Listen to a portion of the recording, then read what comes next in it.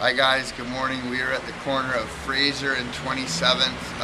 Really wanted to promote this out dual purpose to our investor database and also first time buyers. Great up and coming neighborhood as you look down east here, which would be facing connecting Fraser to Maine. You can tell the pride in the homeowners. It's such a clean neighborhood, and the building we're promoting is 683 East 27th. Come on in and check it out.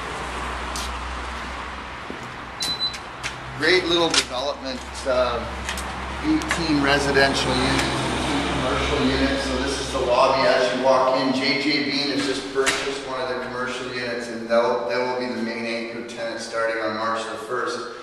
First time buyers, you're about starting at $289 for a studio unit.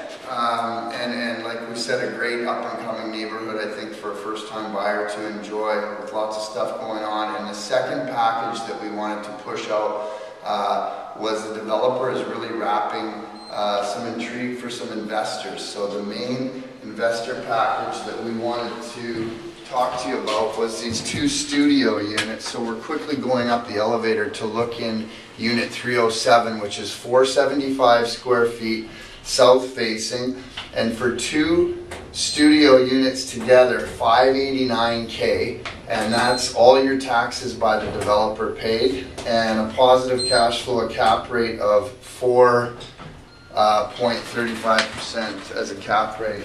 And we'll just go over to 306 right here, and you guys can take a look. So this is one of the 2 studio units, and you can just take a quick look at the finishings. That's all right, there. We want you in the video.